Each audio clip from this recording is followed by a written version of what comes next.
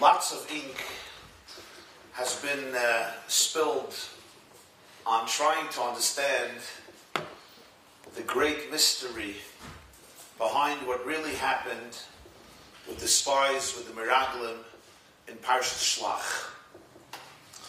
How does a group of people hand-chosen by Moshe Rabbeinu to go and prepare the journey of Bnei Yisrael, of the Jewish people into Eretz Yisrael, how do they turn around the situation so drastically? And from hope, promise, and optimism, they create mass hysteria and dissuade an entire nation from having the hope to ever enter the land. The most famous is the Ramban, in one of the longest Rambans on Chumash, Rabbeinu Moshe ben Nachman, the great 13th century commentator from Spain, has a very long shtickle on the beginning of Shlach, and the Ramban really raises another question. In his words, Ma Pisha Mo Ma Chatosam, says, I don't even know what their sin was. Moshe Rabbeinu asked them to give him a report and describe accurately what they see. That's exactly what they did. You want they should come and say, we weren't terrified. The nations there are not mighty. There are no giants. It's an easy cake to swallow. No big deal. He asked for a report.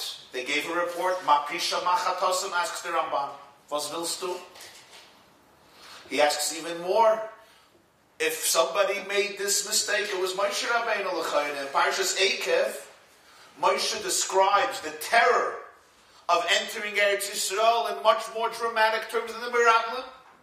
In Parshas Eikev, Moshe describes to the Jewish people that they're passing the Jordan and they're going into Goyim G'dolim V'atzumim Ne'meka. You're going to confront mighty nations, mighty empires.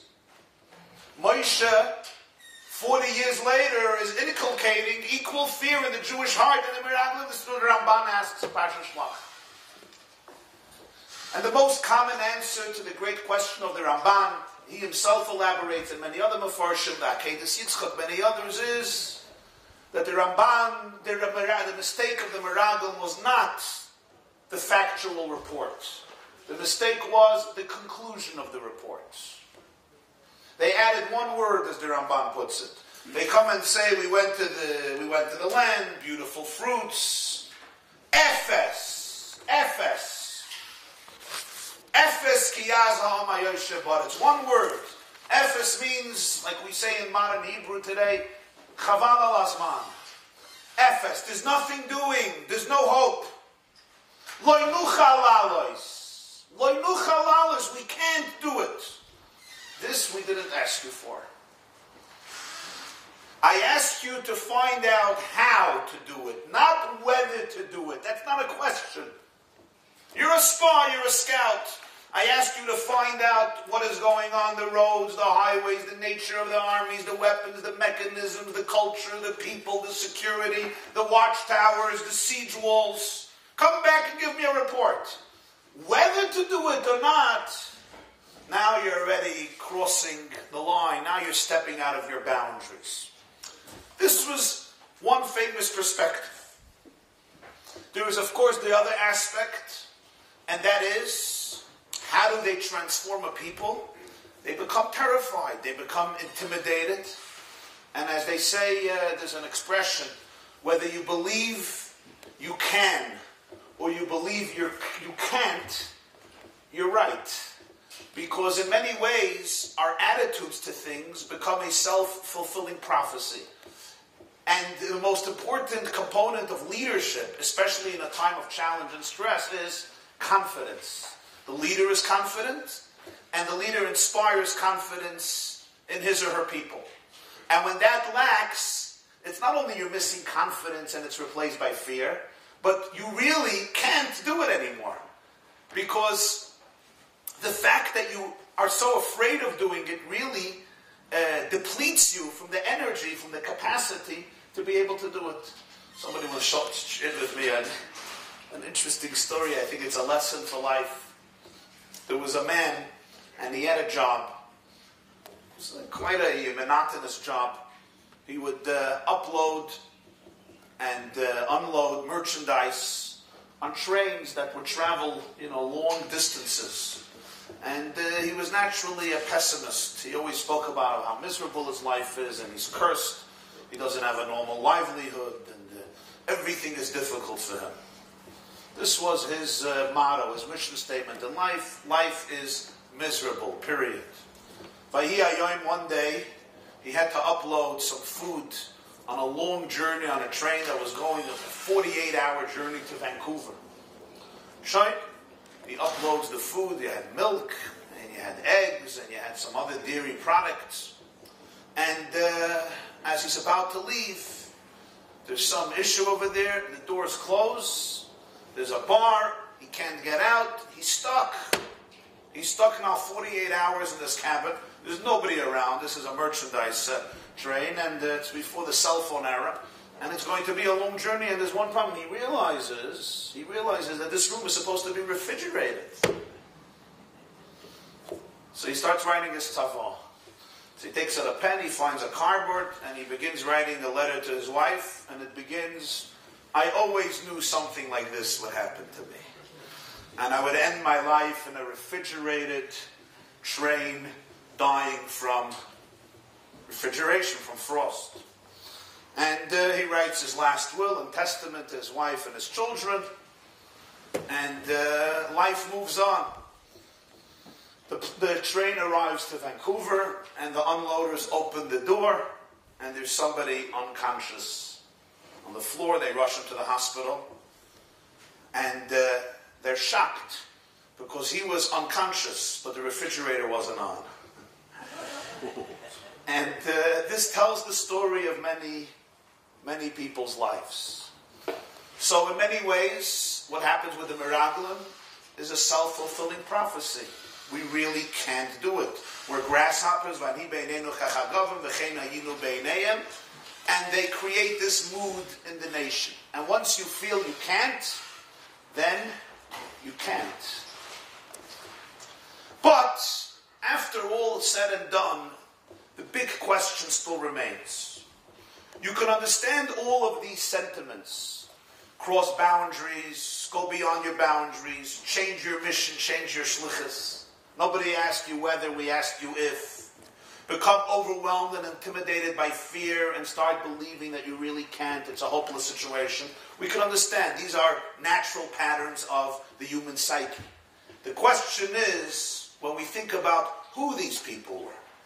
As the pasuk says in the beginning of Parashat Shlach, when Hashem tells Moshe, Shlach lecha anoshim, so Moshe chose them, and the pasuk describes, the same pasuk that describes, the same Torah that describes their sin, Kulam anoshim rashi bnei Yisrael hem. They were all men, the leaders of the Jewish people. So the Kli Yakar, humorously, or actually not humorously, says the problem is they were men, they weren't women. He came at the right moment. Kulam anoshim, they were men, not women. If Moshe would have sent women, that's what the Kli Yakar writes. This is not a modern interpretation. The Kli Yakar writes, if Moshe Rabbeinu would have sent women, this you can give over at Yeshamba's table. If Moshe Rabbeinu would have sent women, all would have been good, because the women were in love with Eretz Yisrael, like we see with Bnei Slavka. The problem is, Kulam Anoshim. He said men, that was the tragedy. That's what the Kli Yakar writes, you can look it up. Oisius Machkimas, a fascinating Kli Yakar. He says that was the tzara. The Meraglim should have all been women. Mamash Kli Yakar. Anyway, but fine, Zolzain men. So with all of our issues against men, but Rashi Bnei Yisrael, they were the leaders of the Jewish people. And even Rashi in Pshuter Shal Mikra says, Lashon kol anoshim shebemikra lashon chashivus va'oisa shag sheirim hayu. Quoting from the Medrash Tanchuma, at that time they were kosher, they were worthy. Moshe Rabbeinu, who is the shepherd of the Jewish people, and certainly the greatest prophet, as we just learned at the end of Bahaloischa b'chol beisi ne'amanu, handpicked. He handpicked these 12 people, understanding that they are the most suitable from millions of Jews in order to fulfill this mission. They are Nisim, and the Torah goes to enumerate them. Here is the question. How does this occur to people who of such great prominence, handpicked by Moshe Rabbeinu, even though they weren't handpicked by the Rebbeinu Shalom, to go through such a transformation, become so timid, become so intimidated, become so overwhelmed by fear, In contrast to a clear, direct promise of the creator of the world who took you out of Egypt and gave you the Torah with the condition to enter into the promised land. This is your ultimate destiny. This is your ultimate vision. What happened to these miraglim? How did they say Ephes? How do they say Leinu Chalalos?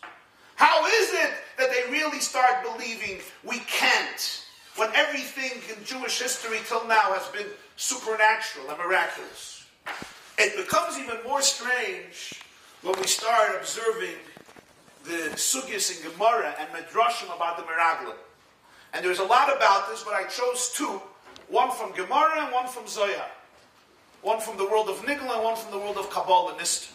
Says the Gemara in Soita Daf Lamed Hey Amud Aleph, which is a whole sugya there about the miraglim.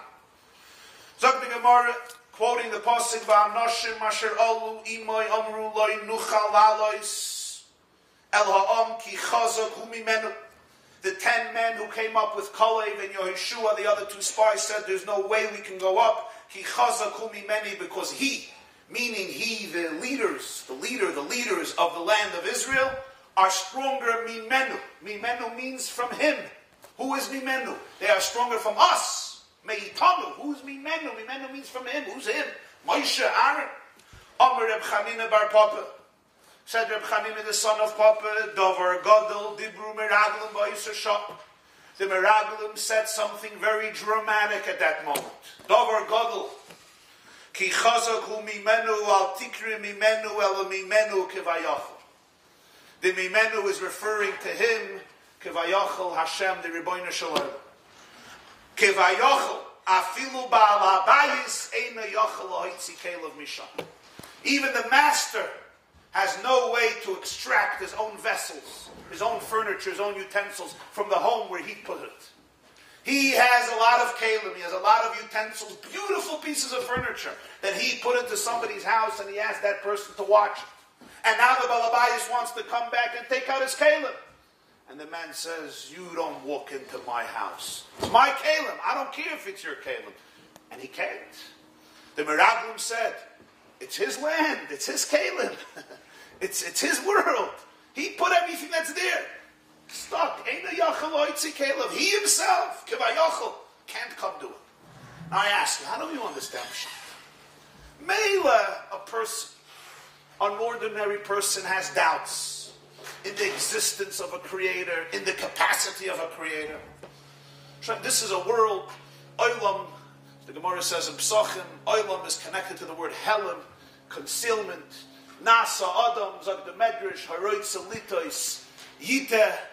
There's a lot of room for error, for confusion, for ambivalence in a very confusing world. We all know that and experience it. But here you're talking about people standing in the desert, literally, a year and a few months after the exodus of Egypt. Not 10 years, not 30 years, not 100 years, not another generation. This happened, the Miraglim was sent on Chav Tes Sivan, the 29th of Sivan. Yitzias Mitzrayim happened Pesach. 1 year later, they built the Mishkan on Rosh Chodesh Nisan. They did a second Karim Pesach, as we learned last week in Ba'aloischa. Chav Iyar, they left from Har Sinai. There was the story of the Messiah, Kivras Hatayvis, Geben Lebedik. Miriam becomes a leper. Chav Ches Sivan, the 28th of Sivan, she comes back into the camp. And Chav Tes Sivan, Moshe sends the Miraglim. Erev Rosh Chodesh Tammuz, they're there 40 days and they come back, as the Gemara says in Tainus at the end, on Tisha B'Av, 40 days later, the night of Tisha B'Av. This is 1 year after Matan Torah.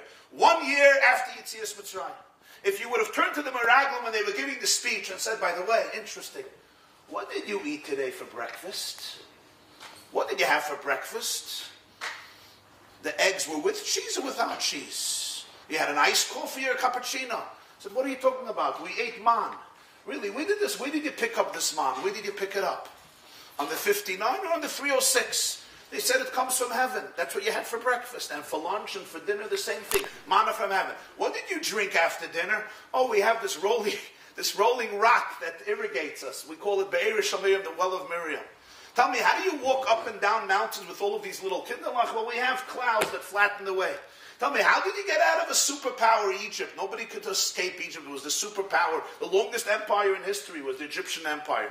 Well, the Maisa with 10 plagues. And how did you get through the sea? The sea was split. For these people, the supernatural was reality. There was an Israeli leader, he once said that Jews won the wars for two reasons. There was the natural reason and the supernatural reason. Supernatural way they won the wars is with the army, and the natural reason was through Tehillah. For these Jews, for these Jews, the supernatural was the natural. Their breakfast, lunch, supper, day in, day out, was a supernatural existence in the desert. They experienced this firsthand, every single one of them. They stood at Har Sinai, they saw Matan Torah, they experienced Kriyas Yamsuf. They get up and they tell Jews, and the water converted to blood. How did that happen? And how did the frogs appear? And how was the Makas Pcheiris? And how was the Kriyas Yamsuf? And how was the Matan Torah? And how was the man today? And tomorrow? And yesterday? And Be'er Shalim? And what are you talking about? And nobody says a word. Shashtil. Vayifku Kalam. They're all screaming. They start screaming at Moshe Rabbeinu and they say what? What do we have to die? We're going to be defeated. I don't understand. A few months ago, you just left pirates. So you'll answer that in Eretz Yisrael. There were 31 empires. If you're going with the natural, you couldn't even defeat pirates. If you're going with the supernatural, 31 empires. You're going to make a big difference. This is very strange. They suddenly are speaking about Hashem. What's the meaning of this? How does this transformation happen? Moshe Rabbeinu sent koifrim. Even if you wanted, you couldn't be a koifer at that generation. So you take a look at the Zohar, and the Zohar applies it to our generation. The Zohar gives it a very contemporary perspective, a different angle. Zohar Chela Gimel Daf Kufn and Ches Parsha Shlach. Vayishlach Oisam Moshe. Zok the Zohar Kulam Anoshim means Kulon Kulu Zakoyin Hava V'Reisha V'Yisrael Hava. Zakayim means tzaddikim. They were all tzaddikim and they were all leaders of the Jewish people. Aval inun dibru legarmayu eita bisha. Eita is in Aramaic is eitza. But they, on their own, decided to seek on eitza ra, bad counsel. Amai not li eita da. Why did they decide this scheme, this eitza, to dissuade the Jewish people from entering the land? Ela Amru, this is what they said, the Zohar says.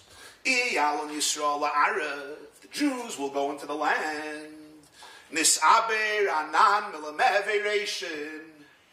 There'll be new elections. There'll be new elections. The Rosh HaKol is going to be replaced. It's going to be in the order. Right? The young chevra are going to say, there's young people in the shul. We need young leadership in the shul. We need a new rabbi. We need a new gabbai. We need a new Rosh HaKol. We need a new board. We need new elections. Nisaber anan, we're going to be removed. V'yamana Moshe, Reish Nacharinim.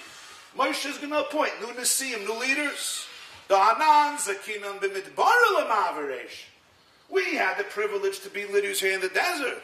Aval Ba'ara Loi Niski. There's going to be a change of guards. What do you think? We're still going to be the leaders in Eretz Yisrael. Val the Notli, Eita Bisha L'garmayu, Maisu, Inun V'chal Inun, the Notlon Milai. And because they embraced this negative scheme, therefore they perished, and all those who accepted their words, the Notlon Milai. So according to the Zohar, it was a very simple issue. They didn't want them to go into the land. They were very happy to stay here because they would become ordinary folk. They might not be Nesiah. Asks the Shem Shmuel, Shmuel Sachachover, Shmuel Bornstein, the son of the Avnei Nezer, the Sachachover Rebbe, in his Torah on Shlach, I wrote Tov Shenayin He, Tov Reish Ayin He, exactly 100 years ago, 1915. V'yesh l'tmoya, he says. And he asks Gevaldik, Me'acher de kulu zakoyin hava v'reisha di Yisrael hava. You give an introduction. You tell me they're all tzaddikim, and they're all manhigei Yisrael leaders. Hayitochen, shebeshvil negias atzmo, ubakoshas hasrora, yashchisu es kol ha'inyin. Beautiful words. We all have negias. Everyone is biased. Who's not biased? People are jealous. People want covet. People want power. People want influence. This is part of the human condition. What do they say in Yiddish? A mensch is nor a mensch, und a mol das euch nicht. A human being is sometimes a human being, and sometimes not even that. But everything has limits. Even all of us sitting in the room, we're not necessarily, I can't speak for you, I can speak for myself, we're not necessarily Tzaddikei Hadar and Rashi Bnei Yisrael Hema. But when you know that the whole destiny of the Jewish people is about to unfold, and you have a part in the process, but you have a personal issue, and that is, right, when Mashiach is going to come, you may not be the president of your shul. Or you may not be the Morad Asra of your shul. Or you may not be the Rosh HaKol. Or you may not be the leader of this institution, that organization, that community. Okay, it doesn't feel good. You liked it, you enjoyed it. I don't know exactly what you enjoy about it, but whatever it is that you enjoy about being a leader, so sein gesund, and we all know what Yeshua told Moshe Rabbeinu at the end of Bahaloischel, an elder that made that started to prophesy. Yeshua says, Adoni Moshe Kloyim. What does Kloyim mean? So Rashi brings two interpretations, and the first interpretation is, Hatel Aleim Tzarchi Tzibur Veheim Kolim Me'eleim. If you hate somebody, just make him a community leader, and all will be solved. Put on him Tzarchi Tzibur, and he will be finished on his own. By the way, you're excluded. You're going to be a leader after Mashiach comes, don't worry. So the point is, the Shemesh Shmuel says, we all have agendas, but there's a limit. You know that the whole Jewish people will be saved. Mashiach is finally going to come, but you're not going to be the leader of your community, so you're going to destroy the whole mission. Ad kedei kach. It's a fardarbinkeit that's not rational. It's a unique hashchasa. People do things for covet, yeah. There's corruption, yeah. There's politics, yeah. Not here, but there's politics. There's superficiality, yeah. There's pettiness, yeah. Mentions and a mention. We all know that. We have Yetzaharas. There's different dynamics in people's minds, and you have to know how to navigate life amidst turmoil. But the Psidashir. So I understand a person who's careless and clueless and lowly and brute and completely detached. I couldn't care less. Eretz Yisrael, journey, destiny. I don't care. I want to be a leader. But the Zohar tells me they were tzaddikim, Rosh B'nai Yisrael. Ask the Shemesh Shmuel, what happened? I don't understand. Shedavar kazel lo yitachin afilu lepashat shebepshutim. Even a simple, ordinary person, I wouldn't suspect this. Lahashchis es kol tikvas Yisrael. To undermine the entire hope of the Jewish people. It's not a small thing. We're going Sunday on a field trip. We're going to go Sunday skiing or boating, and they say no. The whole tikva, the whole point, the whole objective, the journey of the Jewish people to their homeland. V'ratzon Hashem Yisbarach. And the will of Hashem. And he adds, V'hamtoneh she'avos ha'olam chamdullah. Hamatoneh. V'hamatoneh. And the gift that the fathers of the world, Avram, Yitzchak, and Yaakov, Moshe Rabbeinu, are waiting for this. Hashem keeps on promising. Ubinyan Beis HaMikdash. V'kishur, this is interesting, V'kishur Shamayim V'aretz. What will happen is the link, the marriage, the knot between heaven and earth. V'chol ha'toivus sheba'olam, ha'kol b'shvil negiyas ha'atzma. All this has to go down the drain because of a personal negiyah, a personal bias that somebody else may be the leader, not me. Ad kedei kach. And remember, social security you're going to get. Emeritus, what do they call it? The Rabbi Emeritus? What was the expression in the shuls? Emeritus status you retain. By the dinner, they'll give you one. It's not shot, you're being fired, you're being thrown into the gutter. You won't be active duty. Nu is vos. Is vos? You'll go into retirement, you with a nasi in the desert, people will give you cover, you'll still get shishi, you'll still have a place in Mizrach, they'll even allow you to have your own stender. They'll give you your stender. That's why nobody's allowed to go into Eretz Yisrael. It's a psapela. Even with simple people, I wouldn't understand this. Tzaddikim and leaders. Then the Shemesh Shmuel asks a practical question. Mi liyadam yitka sheMoshe Rabbeinu alav hashalom lo ya'aviru migdalos gam b'midbar acher shehem yiyu gram b'nezakim. Do you really think Moshe is going to keep you in the position after you make such a churban? Did they really believe they're going to come back? They're going to give the report. They'll destroy the whole plan. Nobody's going to want to go in. And Moshe will keep them as leaders with such people who made such a nezek, such a damage. Do they really think so? So they won't gain anything anyway. No Eretz Yisrael and no leadership. God garnishes. They'll come out with nothing. This is the second question of the Shemesh Shmuel.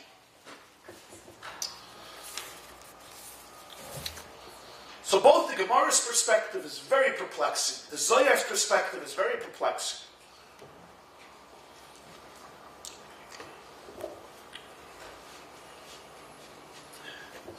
Let's see something else that's very interesting. Another source.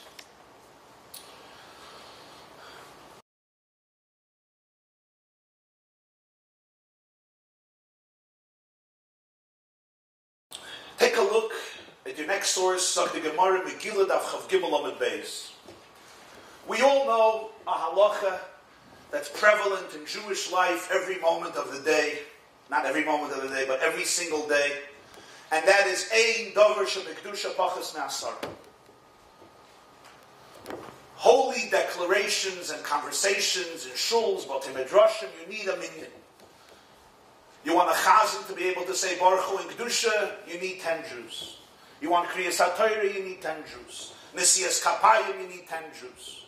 Akadish, you need 10 Jews. Etc. This is a Mishnah, Masechta Megillah. The Mishnah goes through a whole list of basic holy things you need 10 Jews. How do you know? How do you know? Zog the Gemara. Minam Emili, how do you know? Amar Reb Chia bar Abba, Amar Reb Yochanan, the Amakra, the Pasuk says in Emor, V'nigdashti b'toich b'nei Yisrael, kol dover shebekdusha le'yei pachis masar.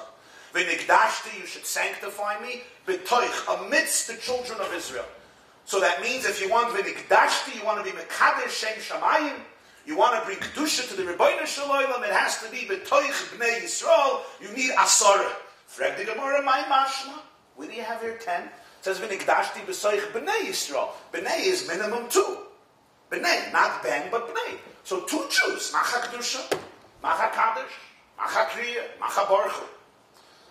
Zog the Gemara, the Tani Reb Chia learned, taught a brayso. Asya toich toich. It doesn't just say v'nigdashti b'nei Yisrael, but toich b'nei Yisrael. That's a strange word. Toich in the middle, in the midst. We learn out toich from toich. What does it say? Where does it say toich? Ksiv hacha v'nigdashti b'toich b'nei Yisrael.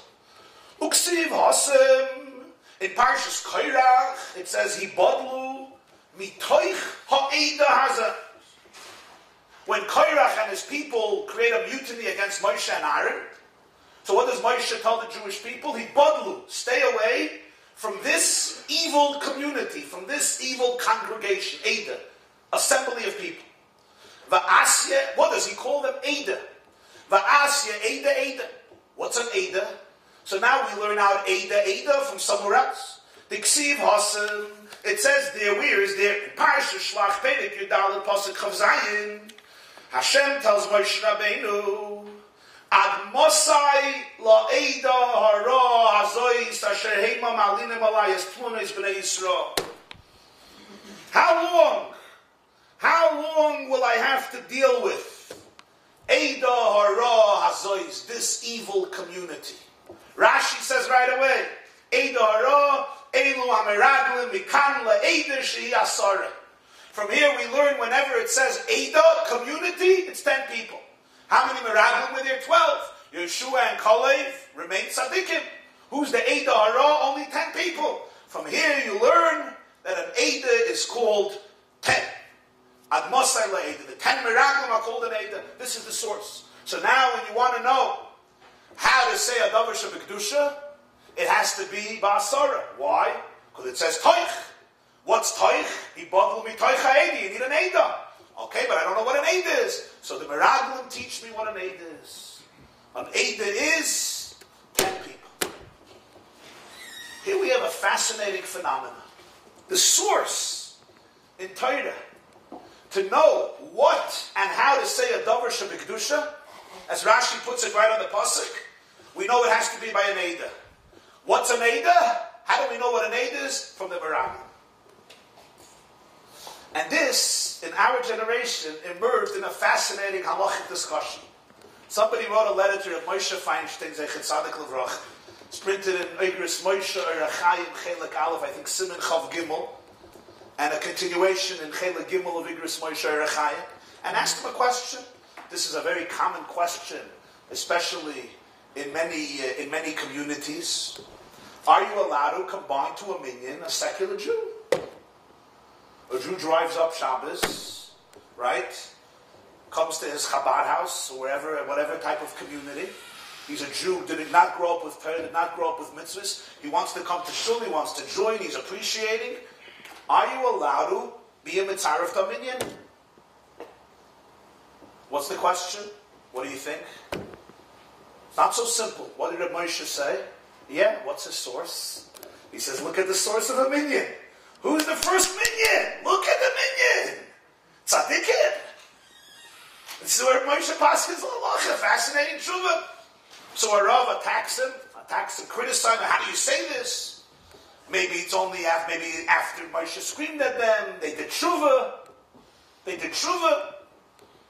So the Moshe continues the letter in Chela Gimel and Igros Moshe and Arachaim, and he says, what are you talking about? Look at the part. Not after they did tshuva. Even if they did tshuva, they probably didn't do tshuva. It doesn't look like they did tshuva. They died. This is the source of a minion.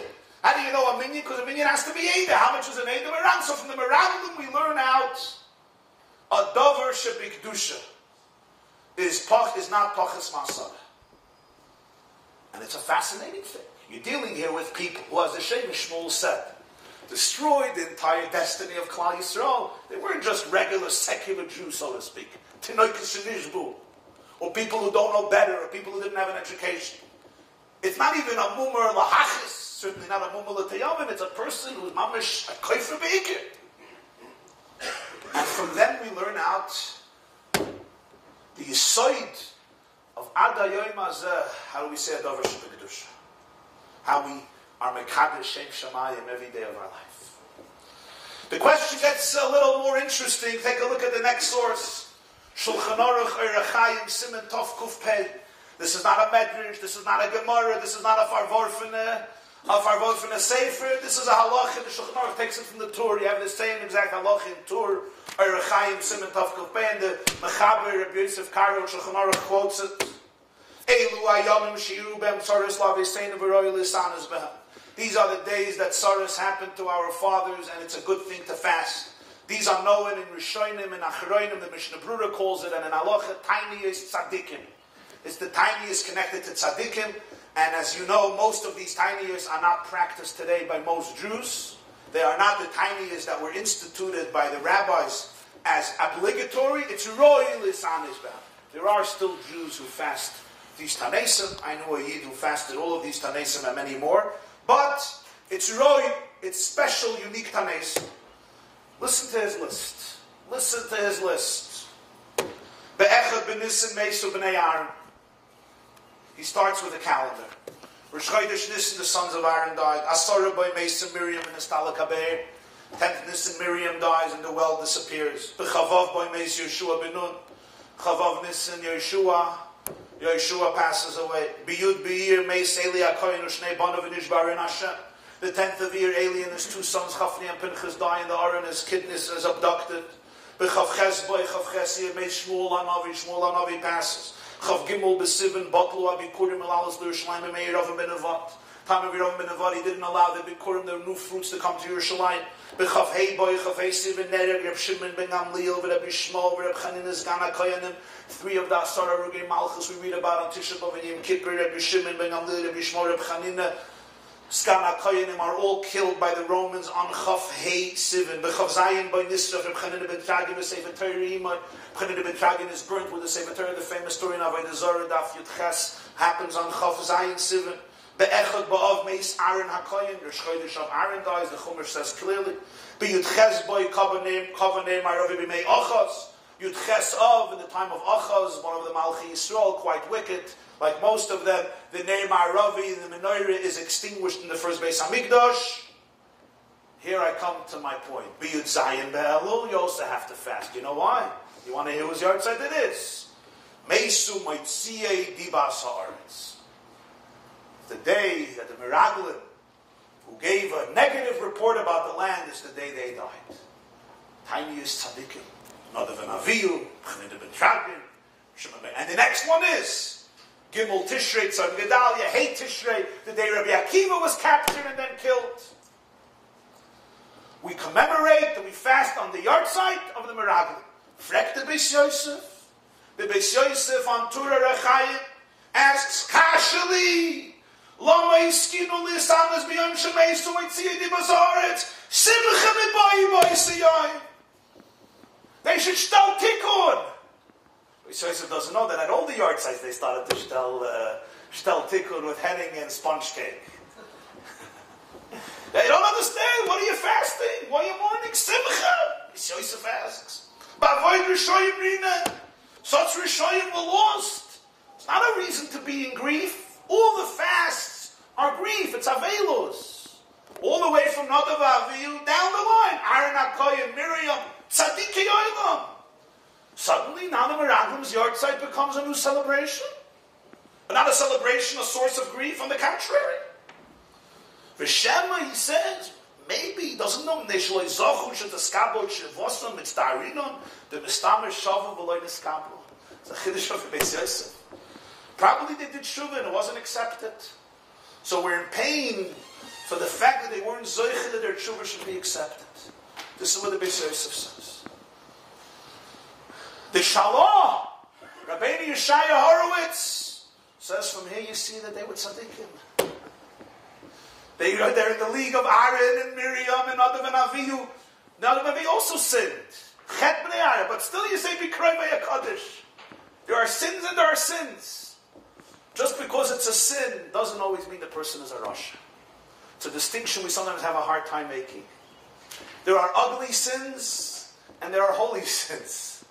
There are ugly sins and there are noble sins. And just because it's noble doesn't mean it's not a sin.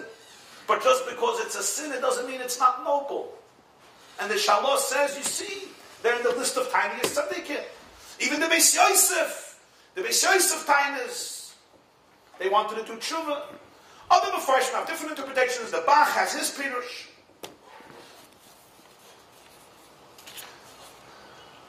But if that's the case, we can already have a little hamtok, a little sweetness, that when the Torah wants to teach us how you say a davar shebekdusha, who is the minion? Who's the first minion from where we learn a davar shebekdusha? The Meraglim. The whole point of the Meraglim was against kedusha. It was a betrayal of Kvod Shemayim. We're saying Akdishach v'naritzach kenoyam siach soit zarfi kodesh hamashal shem l'chol kedush. Who was the first aid that we were learning it from? The Meraglim, whose whole mission statement was undermine the covenant of Hashem and the ability of Hashem. Eino yachal lo yiskev. And then we put them in the tiniest tzaddik. This demonstrates to us the subtlety of the situation. Even in the earliest sources in Shulchan Aruch and Tur, these are not svarim of Nister. These are not svarim of Nister. These are svarim of Halacha Mamish. Pshut, pshat, pshat, pshat. On the surface level, they were Rishoyim. They weren't tzaddik. Rashi calls them Rishoyim. Ksherim, Rishoyim. Moitzia, Dibas Haaretz, Bali Lashon Hara, etc. Rashi says in the beginning of Shlach, why Shlach comes after Baal Oischa. Because they didn't learn from Miriam. Rishoyim halalu rov v'lo lakchu musar. And yet we have this subtle sensitivity. What is a Rasha? What is a tzaddik?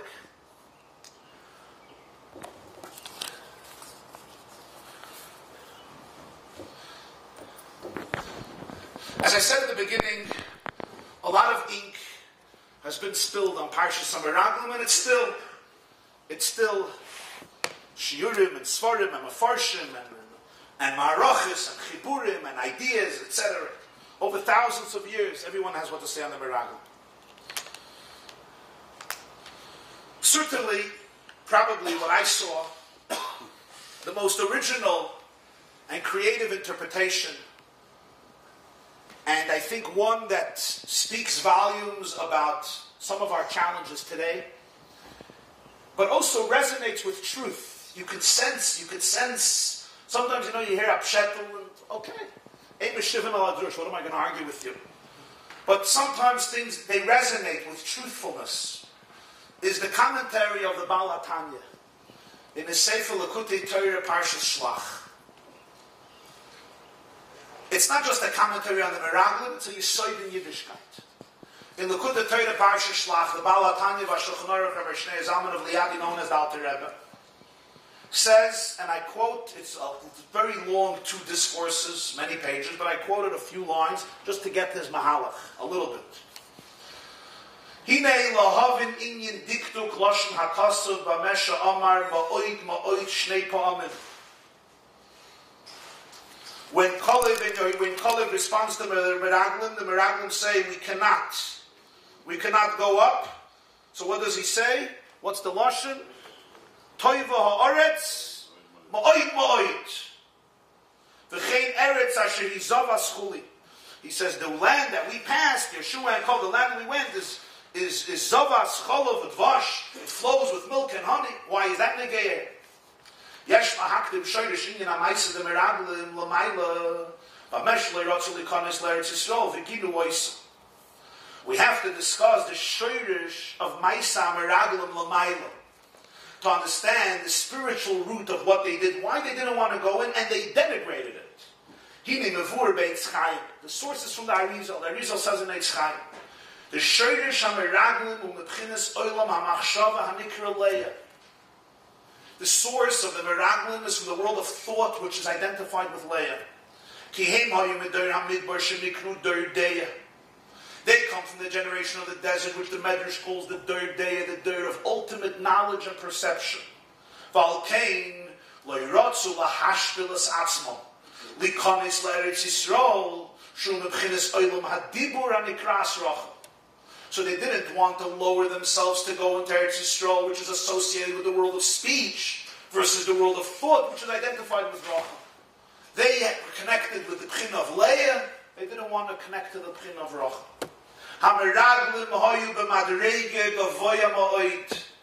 They were in a very high spiritual state.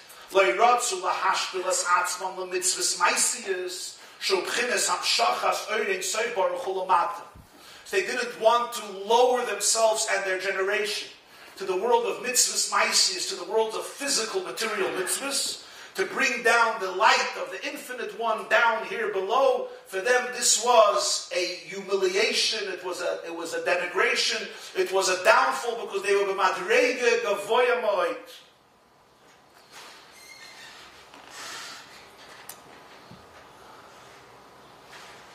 What is the Baal HaTanya saying? This theme is discussed in his Maimarim, in the discourses of his successors, and in the Sfas Emes. In Parshas Shlach, he also discusses this theme, Bekitzer, in his own style, in his own way, but all consistent with this theme that's first articulated in Likutei Torah, based on a vort of Arizal with Leah and Rachel. The Chidushei Harim, the Zayd of the Sfas Emes, the first Rebbe of Ger, Rabbi Meir, Schusay Yagin Aleinu, Chidushei Harim, Rabbi Yitzchak Meir Alta of Ger.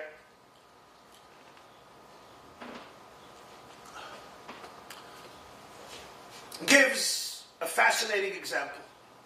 He uses the Yiddish expression of something that was very common in his day, known as an Edom Avkest. He says the Jewish people in the Midbar were an Edom Avkest. What's an Edom Avkest? The father-in-law would take a gewaldig, delicious, wonderful son-in-law for his daughter, and he promised him, you sit in my home and you could learn for 5 years, 10 years, 15 years, 20 years, and I will support you, your wife, your children, the entire family. You have no worries in the world, no concerns in the world. You remain sheltered in a world of goodness, of Torah, of Kedusha, of Yerushalayim. Says the Chidushei Harim, the Meraglim am gewollt bleiben wie an Edom Avkest. This was their situation. They're in the desert. They're surrounded by Anani HaKavod. They have the greatest Rebbes and Rosh Yeshivas in the world. They have Moshe Rabbeinu and Aaron, who comes down and says, this is what I heard from Hashem last night. They're sheltered, they're protected, they're nurtured. No mortgage crisis, no rent, no tuition, no issues with health, no issues with sustenance, no worries, no concerns. Complete dveikus and intimacy with the Creator of the world, the most exalted, utopian, euphoric, almost Mashiach-like existence. Complete dveikus, complete oneness with Moshe at their side, with Aaron at their side, with the Shechina in their midst, eating literally bread from heaven, drinking water from heaven without a single worry in the world. You gotta be nuts! When do you get such an existence?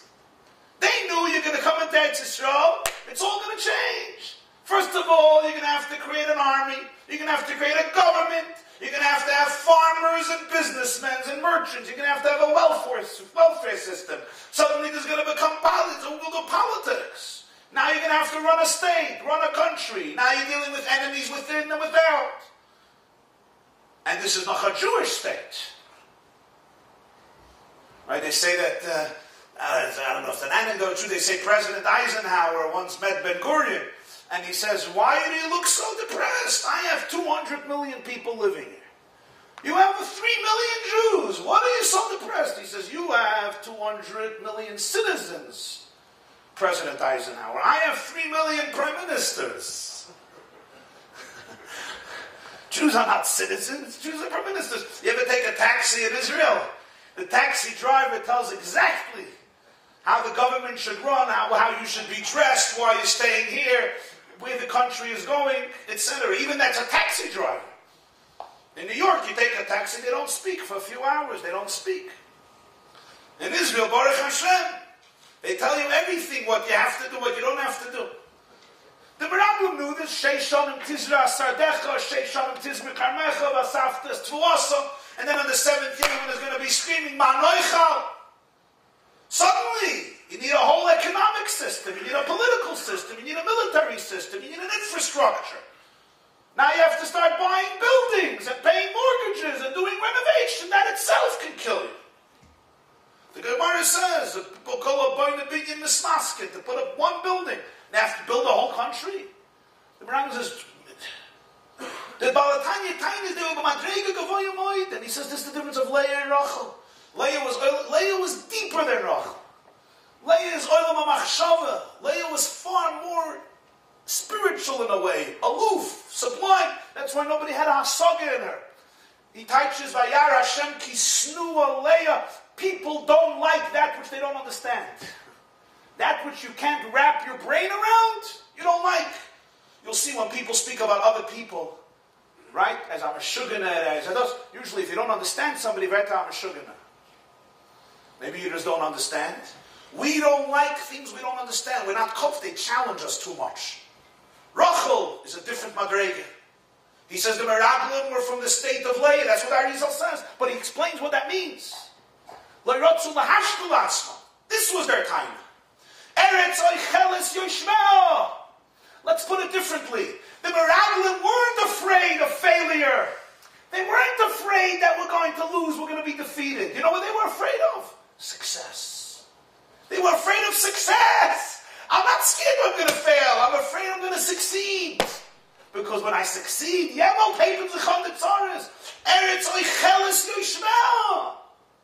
it's going to stress you out. It's going to eat you up. You're going to come home at night. You don't know if you're coming or you're going. Now you're going to have to start schlepping to a shir 9 o'clock at night after all day being abused by your boss. Within 3 minutes, he starts at Dafyomi. You're sleeping. You're sleeping within 3 minutes. And then there's shidduchim. And then there's shalom bayis. And then there's the children in school. Who needs this? This is called Vekas with Hashem. Eretz Oichelis Yishma, it's going to destroy us. There won't be Jews anymore. There won't be Jews. This was their time. They knew Hashem said to go to Eretz Yisrael. But they felt this is going to destroy their intimacy with God. Because in Eretz Yisrael is going to be a world of Teva, a world of nature. Hashem will be there, of course. But now you'll have to discover God in the raindrops that fall from heaven, and in the trees and plants that grow from the earth, and in the interactions in business, and in the traffic jams on the FDR. You're going to have to discover a new type of God. And then you'll have a Shabbos, you'll have a Shemitah. Once in 7 years, you'll have a Shemitah, you'll sit in Koilel for a year. But you wake up in the morning, there's a regular world. You want more, you want food, there's no manna coming down from heaven. You got to go to shul and steal from the lockers. I'm just joking.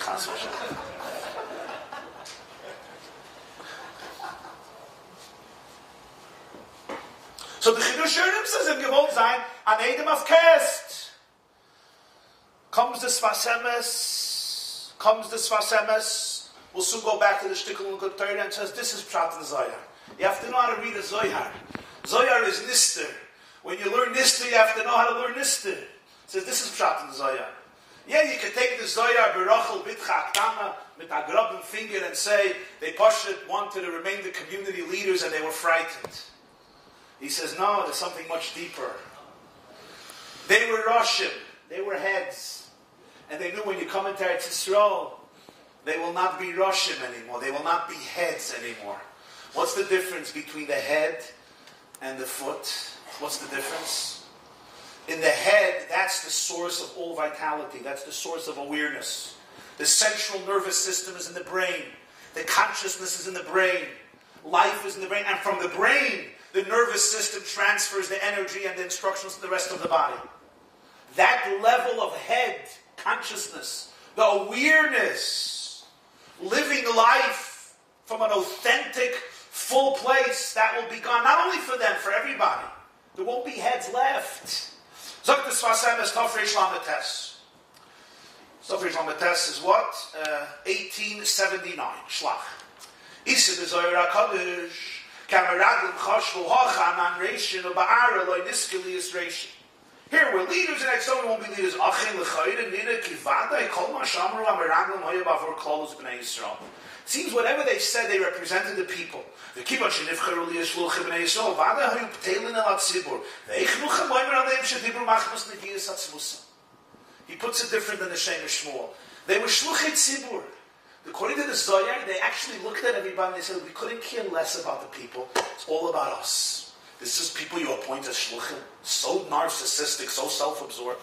Avol nire levayer ha'inyin. Ki doir ha'midbar b'chlal hayu b'chines roish. The whole generation was in a state of a roish, of a brain, of a head. First of all, that generation that left Egypt and heard Hashem at Sinai, they are the heads of all of Jewish history. They are the prototype. They're the leaders. They set the stage. They started the journey. Our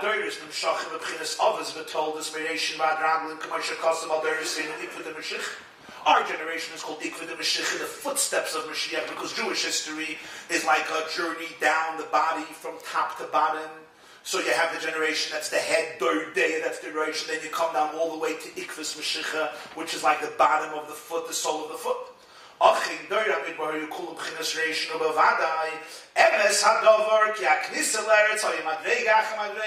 He says, Emes Hadover. It's true. When you go into Eretz Yisrael, you're going down to the next level. They did not want to be dethroned, be demoted, fall down from the Bechina of Rosh.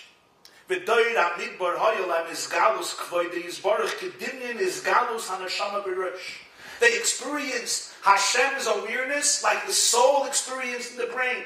The brain feels everything. The brain is aware. The brain is the source of vitality, of consciousness. That was their relationship with life. For them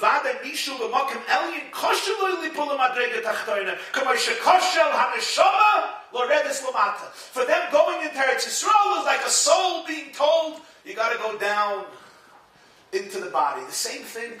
They were in heaven. They were in paradise. Now you have to go down to earth, to the foot. It's forced. It's forced. So what was the sin? He says, but they should have asked, what does God want? Not what do I want? That's what they should have asked. They were great tzaddikim. They made one mistake. Ask what Hashem wants, not what you want. I know you want to stay in paradise. I got it. I know you want to stay by the Shver your whole life. What does Hashem want from you? You want to serve yourself or you want to serve Hashem? Extraordinary insight. They had to understand one more thing.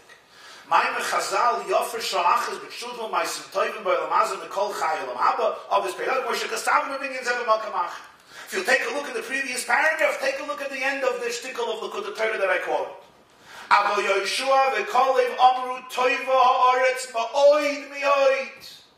Not one mi'oid. They were looking for mi'oid, b'chol mo'idecha. So Yeshua says, toivoid ma'oid twice. Shal yidei Eretz Yisrael shalamata dafke b'chines mitzvahs maisius. Dafke Yumshach Pchines Eirein Soif Pchines Ma'oid Bli Gvul Pchines Almen Stimmen Valmen des Galien Vizel Ma'oid Beis Palmen Ma'oid Almen Stimmen Valmen des Galien. They said, you're making a bad mistake. You think that the ultimate Dveikos is going to be in the Midbar. That's not true. The ultimate Dveikos will be in Eretz Yisrael. Why? Ki be'emes ikir kavanasa yizbarich she'yi yedira b'tachtoinim daf. Because the primary objective of existence was he should have a dwelling place in the lower world. K'mayim Razal, the Medrash says in Medrash Tanchum and Nasi Nisava, Kadosh Baruch Hu yisladira b'tachtoinim. Rabbi Shalom wanted to have a place to live. B'tachtoinim, literally in the lowest element of reality. V'she'yi nigle le'ein kol basar. The truth of existence should be exposed to every flesh. V'she'yi agilu l'mata k'moy l'mayla. The revelation should be below just as it is above. Rabbi, even more. B'yeser below it's going to be stronger than above. Why? Because v'yisrin oira bom mina choshech dafka. The Koheles, Shlomo says in Ecclesiastes, the advantage of yisrin oira mina choshech. Literally it means you get to appreciate light when you contrast it with darkness. Taiches the Balatanya, no. Yisrin oira mina choshech. The greatest light is the light that comes when you convert choshech into oir. Toiva ha'aretz ma'oid ma'oid. Yafer sha'achas b'tshuva ma'isem toivim ba'olam hazeh. Because since the ultimate kavanah of existence was dira b'tachtoinim, so therefore, as a result of entering into Eretz Yisrael and going into the stress and burdens and challenges and vices of day-to-day existence, dealing with your body and your animal soul and your Zohar and all of the issues of life, and yet, retaining your dveikus, your connection, this is the ultimate objective of all existence. Don't mourn it and don't run from it. Does it have challenges? Of course. The whole Yeridas HaNeshama is one big crisis. All of history is one big challenge. It's the great risk that the Creator of the world took to create a place of emptiness and darkness so that the human being should create, the Jew should create Yisrin Ha'or B'tech HaChoshech. According to this perspective,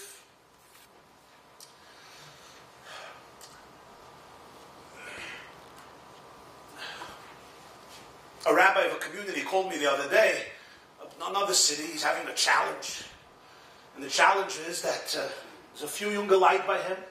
And this is a very common thing today. A few younger light by him. And they're great young men. And they learned in yeshiva all their life. And they got married. And they married wonderful young women. And they're building families. And they learned in kollel for a few years. And now it's time to go out into the world in order to be able to support their family, and they're having like a shvira. He says he doesn't know how to give them the tools to be able to do it. They feel like their life is they're in a state of they went out and he said they're like, it's not so fun. They're in a state of shock and torment and disoriented. And what's worse is they get comments from other people, and it's very difficult. So I told him you have to learn with them this shtickle and svasamas. This was the story of the Meraglim. This was the story of the Meraglim. Meraglim says there's no Yiddishkeit in the real world. You want dveikus, you want Torah, you stay here. We understand that. It's paradise. What's the man? And yet, they were gross in the shamas. But they were making a historical error. The historical error was that the objective of Yiddishkeit was to transform the world. Do you have to be connected? Of course. Can you stay connected? And not only you could stay connected, in that you fulfill the ultimate kavanah of transforming the choshech into oir. There's a beautiful word from the Belzer of. Take a look. All on this mahalach. It says in Shlachit Gimel Tezayin, Eile Shmoisa Anoshim, Asher Sholach Moshe Losid Azaris Vayikra Moshe Lohishea Binun Yehoshua. Zok Rashi, why does he change his name? Ispalel Alav Ka Yutke Yoshiach Me'atzas Meraglim. Hoshea must become Yehoshua because Hashem Yutke should help you from Atzas Meraglim. The Gemara says in Menachos Daf Chavtes, B'Yud Nivra Olam Haba and Behei Nivra Olam Hazeh. Yud is Olam Haba and Hey is Olam Haza. It's beyond today, the Shia today to discuss exactly the connection, but that's what the Gemara says in Menachos. So the Belzer Rav says, what was the tefillah of Yeshua? For Yeshua, Yud Ke Yoshiach Me'atzas Meraglim. The Atzas Meraglim cannot put together the Yud and the Hey. Either you're in Yud or you're in Hey. The link between Yud and Hey they couldn't create. Either you're in Olam Haba, if you fall down in Olam Haza, it's Eretz Eicheles Yeshvei, you're going to be destroyed. We can't go up and remain Jews. It's not going to happen. So according to this, we have a fascinating understanding of the structure of Parsha Shlach. Because what happens right after the story of the Meraglim, there's mitzvahs that seem completely random and irrelevant here. The first mitzvah that happens after the Meraglim is the mitzvah of Nesachim. Many karbanos that were brought, they had to be brought together with wine, libations that would be poured on the Mizbeach together with the carbon, and the Torah goes through the shiurim for different animals, different karbanos, how many Nesachim. What's the next mitzvah that comes suddenly in? Challah, the mitzvah of Challah. When you make a dough, you mix flour and water, you make a dough, you have to separate a part that goes to the kohen. The end of the parsha, you have the mitzvah of tzitzis. The end of Parsha Shlach. What's the connection? Comes the Sfas Emes and says, this was the Torah's response to the Meraglim. The Meraglim were screaming, we're going to lose three things. We have the man, we have the Be'er Shel Miriam, and we have the Ananei HaKavod. We have the food from heaven, bread from heaven, lechem ben hashamayim. We have what? Water that accompanies us, the well of Miriam, and we have the clouds of glory that protect us. We're going to lose all of it. And they were right. They were right. There would be no man, and no Be'er Shel Miriam, and no Ananei HaKavod. There's no clouds walking with, taking you and flying you from your house to work and from your work to your house. It doesn't work that way. There's no Ananei Shmayim. Maybe in 50, 60 years, they'll build the robots that fly, etc. There'll be something close to it. This was their time. When it comes to tzitzis, there's a fascinating Gemara. It's a few places in Shulchan Aruch and Erechayim, Hilchos Tzitzis. Vayomer Hashem daber meso martaleim osulem tzitzis. V'nosnu al tzitzis hakonof psil tcheles. So the Gemara says hakonof. What's v'nosnu al tzitzis hakonof psil tcheles? What's the hakonof? So the Gemara hakonof min konof. Meaning, the tzitzis, the fringes that come down from the beged, should be the same min, the same type, the same fabric, the same material, like the beged, the garment itself. The Gemara discusses, it depends if it's temer or pishtim, if the tzitzis are made of wool and linen, then it's always poiter. But if it's another fabric, then it has to be min kanaf, it has to be exactly the same material, like the beged itself. That's one of the yesodis of mitzvah tzitzis. What's the connection to all of this? The Meraglim, there's a talus and there's tzitzis. What's the talus? The talus envelops you completely. The tzitzis are the little fringes that come out. Little chutim. You can't compare them to the talus. Hakonaf min konaf. The Meraglim are living in a talus, in Ananei HaKavod. They're gone. Comes the Torah and says there's a concept of tzitzis. Tzitzis is those threads that come out of the talus. They're small, they're narrow, they're thin, they come out. But this is weird. This is Re'isim Oisai. This is what you kiss. This is the Uschartam Eschol Mitzvahs Hashem. Life in the desert is like a talus. Life in Eretz Yisrael, you'll have Hakonof min Konof. You'll bring the Kedusha into the Chutim, into the Kavim, into the lines, into the threads, much more restricted, much more narrow, into the physical, material reality, into the complications of your psyche and your life. Hakonof, but it's still going to be min Konof. When it comes to the man, lechem ben hashamayim, this you have challah. What's the idea of challah?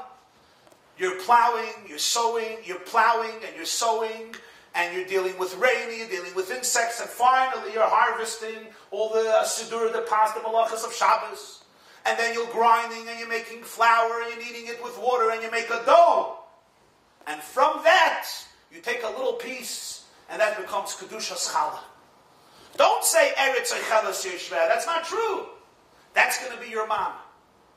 And the whole avodah in the earth is now sublimated and elevated Liyas loidir b'tachtenim through the challah.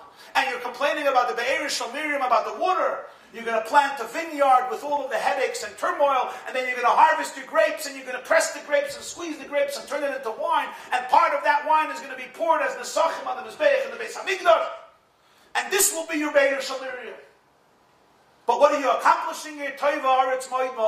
You're sublimating and elevating the world rather than escaping it and just remaining in a utopia, which of course gives us a perspective of the Meraglim with the tiniest tzaddikim why we fast on the day they died. It also gives us a perspective that Davar Shebekidusha, what's the idea of Davar Shebekidusha? Davar Shebekidusha actually is you tear yourself away from the physical world and you come to daven and learn.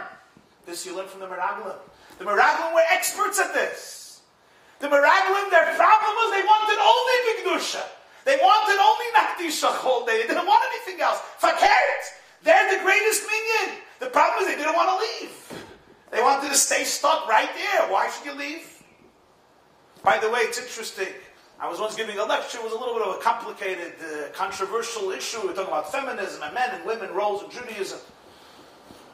So one of the people started to scream, if you don't treat women as second-class citizens, why aren't they in a minyan? Why don't you combine women in a minyan? What's this mistreatment? So I looked at the woman and I said, you don't realize the great shvach for you that we don't combine you in a minyan. The whole reason we have a minyan is because we once had an old minyan. And they were called the 10 Meraglim. And Hashem said, how long am I going to have to deal with such miserable minyanim? So we bring 10 men together every day to try to fix their mistake and be mekadosh koyt shamayim. Women were part of the Chet HaMeraglim. Chazal tell us that the women were not part of the Meraglim. That's why the women all went into Eretz Yisrael. That's why we have a shidduch issue, because there were more women than men. They never went into Eretz Yisrael. They all went into Eretz Yisrael. What do they have with a minyan? A minyan is trying to be misakin the Chet HaMeraglim. You're lucky. It's not shaykh to you. But the truth is, it's not just a tzachos. Because the yisoid of the mistake, that you could connect to Hashem only in heaven, not on earth, this is a masculine mistake. It's not a feminine mistake. In Judaism, this is a masculine mistake that detaches heaven from earth. In the feminine Weltanschauung, God is naturally found in earth. The physicality is lechatchila chelik of ruchnis. That's the concept of a yarmulke. What's a yarmulke? Yarmulke is two words. Yareh mekel. Right? You knew that. Yareh mekel. Yiras Hashem. Over your head, you have to remember you have a Rebbeinu Shalom. But where is he? He's above your head. By the woman, the whole body is Egreis Yarmulke. The Gemara says, Isha commanda mehila damya. It's born with a nice bris chodesh. That's why the Klayakar says, Moshe should have sent women, not men. Kulam Moshe, that was the problem. Hey, he says, hey, the Jews were screaming, let's go back to Egypt. And the women were telling Moshe Rabbeinu, give us a part of Eretz Yisrael. Because Eretz Yisrael is the link between heaven and earth, as the Shema Shmuel says, Kishur Shamayim V'aretz. And this is a masculine struggle more than a feminine struggle. And the Oimek HaInyan Bazeh, why that has to do with the shirish of femininity and masculinity and Nistir and Kabbalah. It's Ein Kanamakim, it's not for today. But this is the Yisoid. And that's why Mitzvah Tzitzis, at the end of the parsha, summarizes it. Because the challenge from Talis to come to Tzitzis, that's the great calling of Parsha Shlach. From the talis that envelops Rosh Hashanah in the Kedusha, to be able to take that and bring it into the tzitzis, into the structured day-to-day life which is completely involved in Gashmias. This is the great challenge and the great mitzvah and the great opportunity of tzitzis, and that's why tzitzis is at the end of the Parsha. Take a look now. A word from Reb Shmuel Vital and Shara Psukim and Asar Mamoris. Reb Shmuel Vital was the son of Reb Chaim Vital. Chaim Vital was great Dayan and Rav in Damascus in Syria. He was the Talmud Muvik of the Arizal, who transcribed most of his writings, passed away in the 1600s, in the 17th century. And Reb Chaim Vital had a son, Reb Shmuel Vital, who was the one who actually published the writings of his father, which most Kisvei Arizal we have because of Reb Shmuel Vital. One of the Arizal Svarim from Reb Chaim Vital is called Shar HaPsutim on Chumash. Over there he has a shtickle, and Reb Shmuel Vital gives a footnote. It just gives you a perspective. Sagt Reb Shmuel Vital. Hoyil v'nafik mipume derav nucha loymar she'efsher lodunas ameraglim l'kaf schus. The Arizal brings over there a Torah. And that is, why did Moshe daven only for Yehoshua, not for Kalev? Why not for Kalev? Why not for the other ones? So he says Moshe was afraid that Yehoshua's life will be in danger. Why? Because at the end of Bahaloischa, right before he sent the Meraglim, Eldon and Medad started to prophesy. What did they say? Remember, Chazal they said, Moshe meis, v'Yeshua machlis b'nei Yisrael la'aretz. The Arizal says that's the Rosh Tevis, Eldad u'Medad misnabim b'machana. Misnabim, Moshe, tikones nafshay began Eloikim, Yeshua machnisan. You got that? Misnabim, Moshe tehei, or tikones nafshay began Eloikim. Moshe's soul will go into the garden of Hashem. Yeshua will take them in. Misnabim b'machana already tells you what they said. Yeshua is going to go to Eretz Yisrael. The Meraglim are all going to think to themselves, of course he won't tell the Jews not to go into Eretz Yisrael. Because he's going to be the guy. Moshe is going to pass away. So he'll never join us. So he became the enemy in the eyes of the Meraglim. So Moshe had to daven for them. For him, for Yeshua. Because he was in danger. So Shmuel Vital says, Hoyel v'nofik v'pomed Rav, if this is what the Rav of the Arizal, Rabbi Yitzchak Luria said, then I have a new perspective on the Meraglim. And this is what he says. You know why they didn't want the Jewish people to go into it?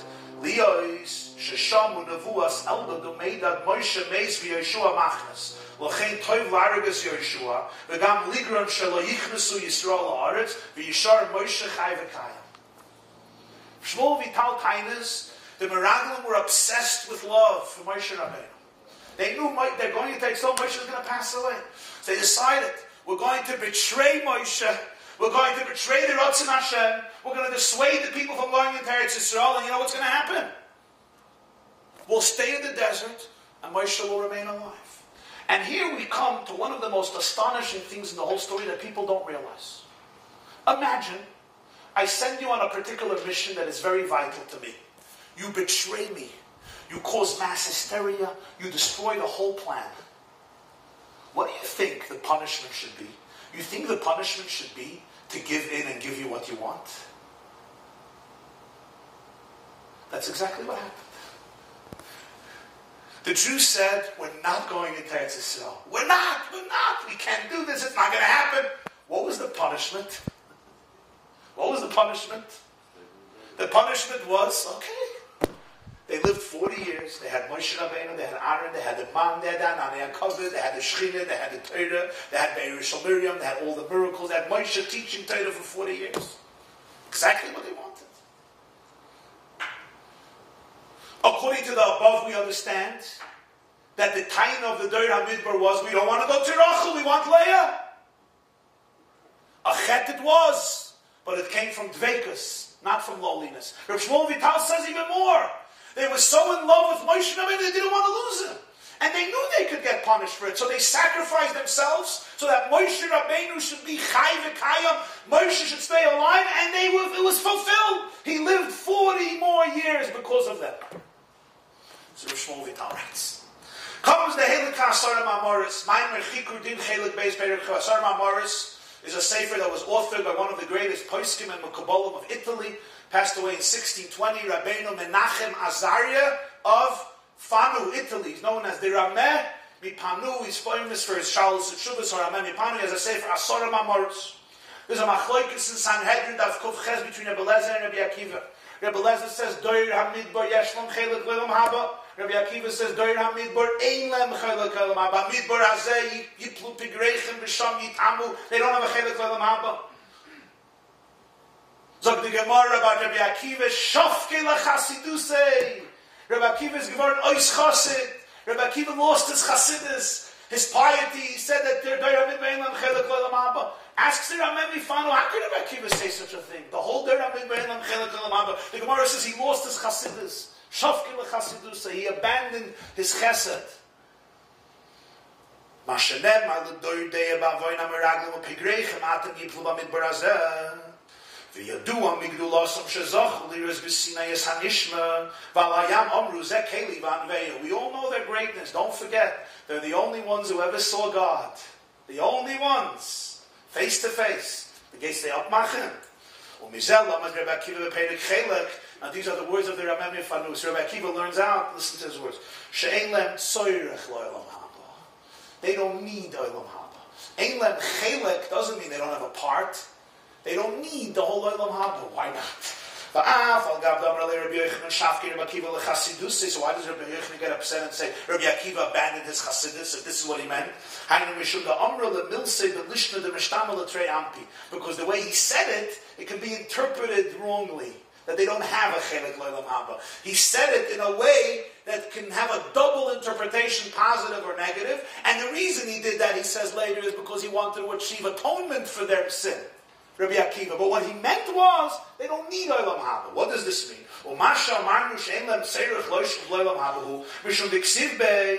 It says about olam haba, the Gemara, it says at the end of Tainis, that when olam haba, all the tzaddikim, and everybody's going to point their finger, this is olam haba. This they already did in olam haba. What do they need olam haba for? They already had it all here, Zekeli. This type of intimacy with the Rabbanu Shalom, they had in Olam Haba. So they're beyond Olam Haba. That's They're beyond Olam Haba. This is what Rabbi Akiva says. Here again, fascinating. On one level, you talk about Dor HaMidbar, you talk about the Meraglim, it says, Ein Lam Chelek Olam Haba. Comes Asar Mamoris and he says, beyond Olam Haba. A sin it was. Tzaddikim, they also were. According to all of this, we now come back to the first Gemara. Afilu bal habayis eino yochel lahotzi kelov. How can they be such koifrim and say Hashem can't do it? Everything we explain Zeh Hashem. But what do they say Hashem can't do? We don't want to go, fine. We don't want to start becoming farmers and merchants and businessmen and stressed out by life. But let's say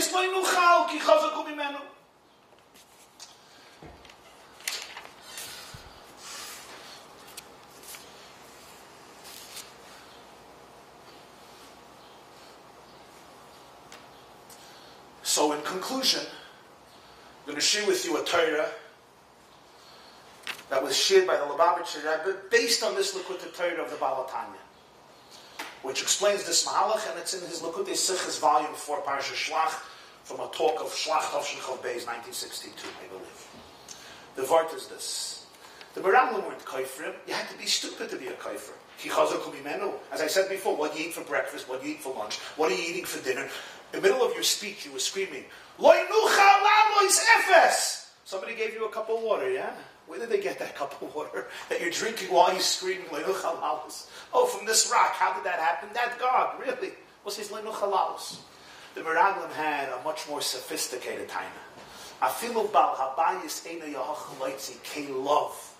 What they were saying is as follows. I understand that Hashem could lead us in a way that is supernatural, that is beyond nature. It's not a problem. It's his world. He can split a sea. He can make makas. He can give us a Torah. It's his world. He's the Baal Boss. He can do what he wants. We understand that. That's what happened in Yetzias Mitzrayim. That's what's happening in the Midbar. But our issue is this. We all know that when we go into Eretz Yisrael, the same God who took us out of Mitzrayim supernaturally said, now boys, fun is over. You know, the quest is over. It's time to become independent. I'm here with you, but I'm here with you in a different way. It's in Teva. If that's the case, the Rabbi Shalom is going to run the word al pi Teva, fine. But now, let's look at the reality of nature. In the natural reality, Chazal describes the nature of the giants, describes the nature of the fruits. The clusters of grapes that they brought down lasted them for libations for the 40 years in the desert. There was a half a pomegranate, Chazal say, that all the 12 miraglim hid into. It was like a cave. Until the girl who opened the pomegranate thought her father's going to get upset, so she picks up the half a pomegranate and throws it over, and all of them fall out. So when they see all of these giants, they see all these realities, they say, can Hashem take it over? Of course. Supernaturally, of course. But you can't have it both ways. If you're telling me we're going into Eretz Yisrael in a mahalach of Nes, a supernatural pattern, fine. But on one hand, you tell me we have to plant and we have to sow. On one hand, you tell me we have to fight and we have to defend ourselves. On one hand, you tell me we have to create an infrastructure all based on natural circumstances. And that's the path we're going to take, and that's why you're sending spies, as the Ramban says, before you go conquer a place. That's the way to send a spy. The Ramban has an expression there. You have to check out the ramps. You have to check out the siege towers.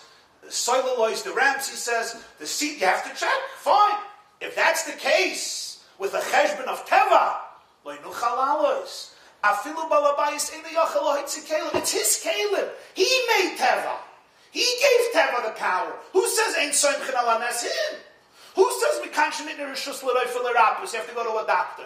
Who says that the world runs in nature and you have to respect that and you have to work within those? It's his kalim. He set up that system, and he wants us to uphold that system. He's not telling us. He's not telling us to go fly in heaven. He's saying you're going to work in teva. If that's the case, you can't have it both ways. Rebbeinu Shalom. Decide what you want to do. If you want to lead us supernatural gesundheit, let's go back to square one and start off. We'll do delete and reset. Fine. But you want us to go with teva, and then you tell us you're going to conquer it. It's a new saying. What was their mistake? Their mistake was the same Yesod. And the Yesod was, for them there was a detachment between Yud and Hey. For them, Teva is Teva, and L'mayla min ha-Teva is L'mayla min ha-Teva. Heaven is heaven, earth is earth. But the Yesod of Yiddishkeit is that earth is also heaven, and nature is also miraculous, and the body is a mirror of the soul, and nature is another expression of the supernatural. The Yud and the K are one name. Koyosh yachem yatzas meraglim. Hakonof, min konof. It's the Zelbamin. The same Rebbeinu Shalom who splits the sea is the same one who gives you parnasa through the vehicles of nature. The same Rebbeinu Shalom who took you out of Egypt is the same one who walks with you in your daily interactions, in your daily life, in your daily relationships, in business or in your home or in the shul in the Beis Medrash. It's the same reality. So therefore, if Hashem says that you should go into Eretz Yisrael and you can conquer it, it's not pshat that the laws of nature are going to be destroyed. Nature is also from Him. So if nature is also from Him, im chafetz banu Hashem, says Kalev. If this is the Ratzon of the Rebbeinu Shalom, so this is what's going to happen in the natural world. It's a Zayin Welt. It's a Zayin Welt. That link, that integration was too difficult for them to understand because they were holy, because they were sublime. They tell a Maisa that there was a child who wanted an anecdote. He wanted $100. So he comes to his mother. He says, "Give me $100. $100. Go to your father." Goes to his father. "Give me $100. $100." Gives him $1. He says, "Here, go buy yourself a can of Coke and leave me alone." So what do you do when your father and your mother both reject you and don't give you $100? You go to Hashem. So he writes a letter to Hashem. "Dear God, Tati and Mommy refused $100. Refused to give me $100. Please, I need it." He puts it in an envelope. He stamps it. And he addresses it to the Lord of the USA. He thinks to himself, the Lord is everywhere. He must be in America too. He puts it in the post and he puts it in the mailbox. He stamps it. The post office gets it. They see an envelope to the Lord of the USA. Who's the Lord of the USA? So the closest they can think of, they send it to President Obama. President Obama gets the letter. He opens the letter. A boy wants $100. He feels bad for the kid. He tells his secretary, send him $5 in the mail. The president thinks a boy will get $5 in the mail. He'll be overjoyed. Especially he gets it from the President of the United States, the Lord of the USA.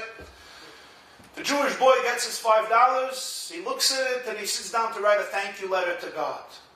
And the letter read as follows: Dear God, thank you so much for fulfilling my request and sending me $100. However, I noticed that for whatever reason you were compelled to send the money through Washington. And those idiots deducted 95% for taxes before they gave me the rest. So do me a favor, next time, if you could please send all the money directly. This is the question, and it's not an anecdote. The money comes through Washington, but not from Washington. They said, Ki chazaku mimenu. Nature is nature. God made a system. Can't fight with the system. You want the system, there's a system. The Kichafetz Banu Hashem, the Teva Oretz Moed Moed knows the system is also divine. Teva is also an expression of L'mayla Min HaTeva. Ein oid mulvadoi. Ein oid mulvadoi means Kichoil B'Shamayim of Ha'aretz, says the Targum, the Achid B'Shamayim Ba'areh. Earth is also heaven. Nature is also Nes. The sun rising and the sun setting, the daily mechanisms of life within a world of nature is all divine. And therefore, if Hashem sent you into Eretz Yisrael, you don't need to call it a miracle in order to be able to be victorious. Within the world of nature, you will be able to triumph, you will be able to be victorious, because ultimately it's His nature. It's His world. Nature is also an expression of His will. It's His system. Balabayas, of course he can be Moitzi Caleb. It's his Kalim, and he's in the Kalim even when you call it the Kalim of Teva. So in conclusion, we have here one of the great fundamentals of Yiddishkeit that is expressed in this story. And that is that one of the greatest challenges that we have to avoid is the sense of insecurity, the lack of confidence when we have to face the big world out there and when we have to face the big gigantic world in here. And both of these often constitute tremendous threats and downfalls for Jews, for Oivdei Hashem. They feel they have no tools and resources. Like the Meraglim felt, Ki chazaku mimenu, not recognizing that all the choshech, all the challenges from within and without are only an invitation to be megala ein oid mulvada, even in the darkness, to fulfill the nisava liyas loydira b'tachtoinim, even in the tachtoinim. So instead of worshipping the darkness, surrendering to it, and becoming defeated by it, the perspective has to be on the contrary. This is the place, this is the abode, where you fulfill the objective of existence, to reveal the achdus, to reveal the unity in every nekuda of Shemayim and of Aretz. Have a wonderful day. Sure. Because one Shiloh, how people who are fully play with today. Listen, you always had Jews that, Maybe they have to go that route. to give chizuk, I guess, to others. You always had people, like Yisachar and Zohar. You always had people that remained segregated in order to be able to give inspiration to others. I don't think that's the problem. The problem is with the Meraglim wanted the whole Klal Yisrael to be that way. Oh, That was the issue. not everyone's on that. Yeah. It's not the Seder of Hashem. To have everybody completely isolated in the spiritual world, it's not the Seder of Bria Yisrael. The Meraglim didn't say one group, which explains a Pella. And that is in Parshas Matas, you have the Bnei Gad and Bnei Reuven, who want to remain in Eved Hayardim with the cattle. So one of the explanations in Sfarim is that this was their inyan. They wanted to remain with the cattle, with their like shepherds, more precious. And Moshe agreed with one condition: if they go help their brothers, and then they go back. Because the fact that there's a shevet or a group that needs to be that way, and on the contrary, it gives fuel to everybody else, that's fine. What the Meraglim did was, they wanted to change the whole course of destiny. They wanted to undo the purpose of creation. So I think that's the issue. You I mean, it's a very practical question in today's religious Jewish world, right? Where are we supposed to be heading?